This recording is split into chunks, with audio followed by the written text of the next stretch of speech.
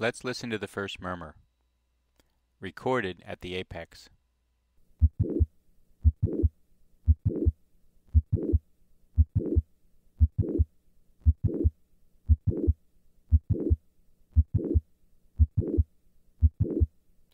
This systolic click and late systolic murmur are typical for classic mitral valve prolapse.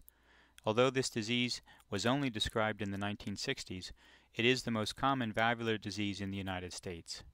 Currently, the incidence of mitral valve prolapse is estimated to be 2.4% of the population based on data from the Framingham study. Earlier estimates of 17% incidence were due to selection bias and less specific two-dimensional echocardiographic criteria. Current echo criteria include 1 or 2 mitral valve leaflets displaced at least 2 millimeters above the mitral annulus in the parasternal or apical long axis views. The 4-chamber apical view may be unreliable because of the saddle shape of the mitral annulus. Listen once again to the sound of mitral valve prolapse.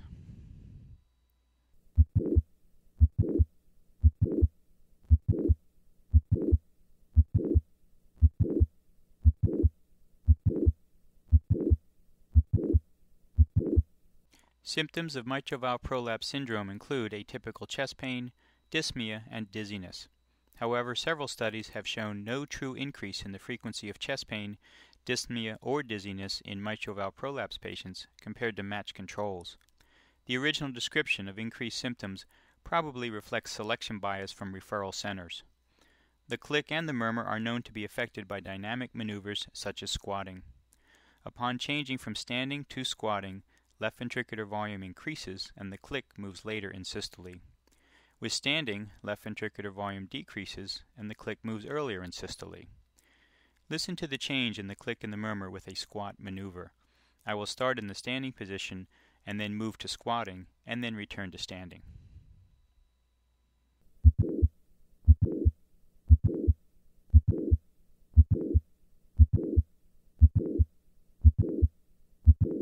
Squatting.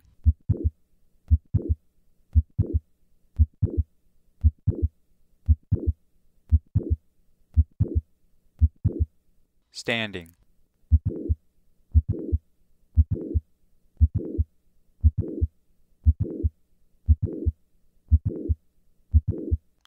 In a classic study, researchers demonstrated that the click, which reflects movement of the mitral valve into the left atrium, always occurs at the same ventricular diameter, no matter what the patient's position.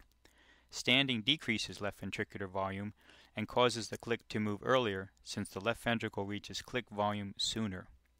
Conversely, by increasing left ventricular volume with squatting or hand grip, we can cause the click to move later, since the left ventricle takes longer to reach the click volume. In this example, I will remove the murmur to concentrate on the change in the interval between the first heart sound and the click in response to the maneuvers of standing and squatting. I will start in the standing position, where the interval between S1 and the click is 140 milliseconds, and then move to a squatting position, where this interval is 200 milliseconds. Standing.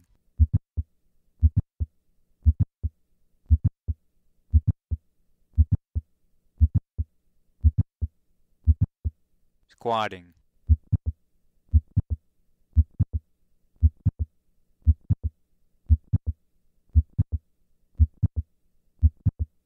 Standing.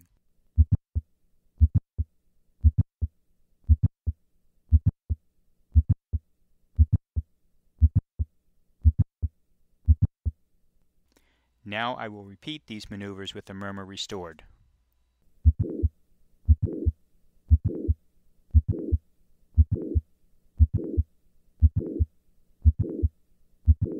Squatting.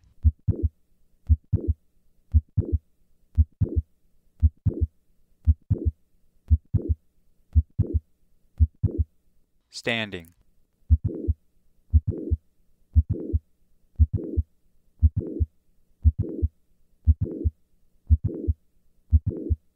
Another maneuver to demonstrate mitral valve prolapse in patients who cannot squat is hand grip.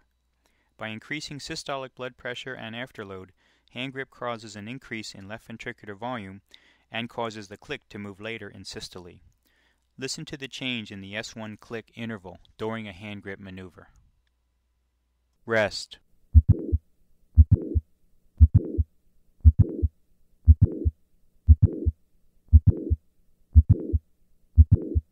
Hand grip.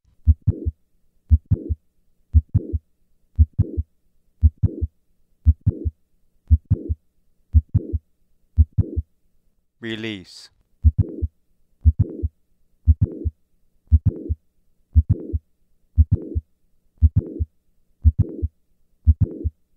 The overwhelming majority of patients with mitral valve prolapse have an excellent prognosis and a normal life expectancy. A minority of patients have complications of progressive mitral regurgitation, arrhythmias, endocarditis, and sudden death. The greatest risk factors for progressive mitral regurgitation leading to heart failure include male gender, elevated systolic blood pressure, and dilated left ventricle. Severe mitral regurgitation leading to heart failure can develop from progressive myxomatous degeneration or chordal rupture. Listen to the sound of severe mitral regurgitation with a third heart sound. I will begin with normal sounds and then add the third heart sound and finally the systolic murmur.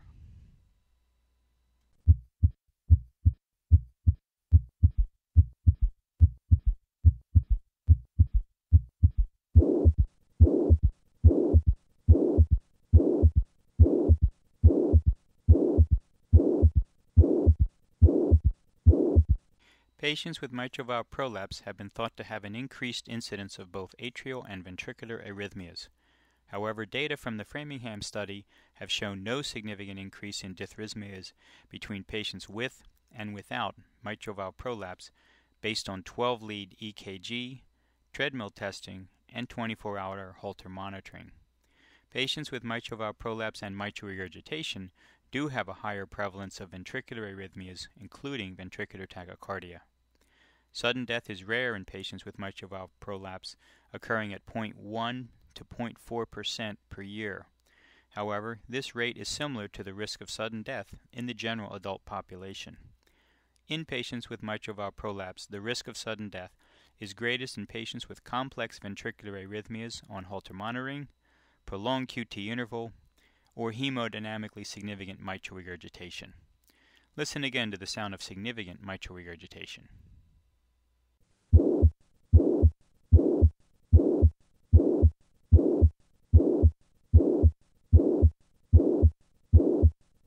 Patients with mitral valve prolapse and mild to moderate mitral regurgitation should have yearly echocardiograms to monitor any change in left ventricular size and function. Those with severe mitral regurgitation should be followed with stress echocardiography every 6 to 12 months. In patients requiring mitral valve surgery, 90% of such patients can have mitral valve repair with good long-term results. Listen once again to the change in the click murmur with a squat maneuver.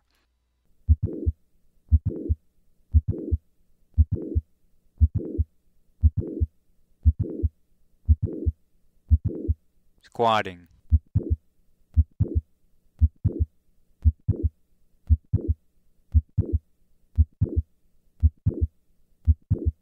Standing.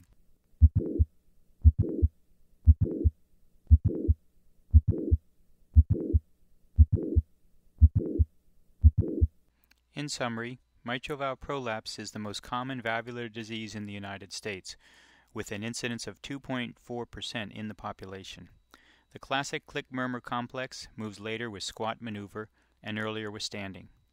Studies show that neither chest pain nor arrhythmias are more common in patients with mitral valve prolapse compared to matched controls. Patients at risk for valve replacement include men, those with elevated systolic blood pressure, increased left ventricular size, and mitral regurgitation. Mitral valve repair is available for the majority of patients who need surgery. Listen once again to the classic click murmur of mitral valve prolapse.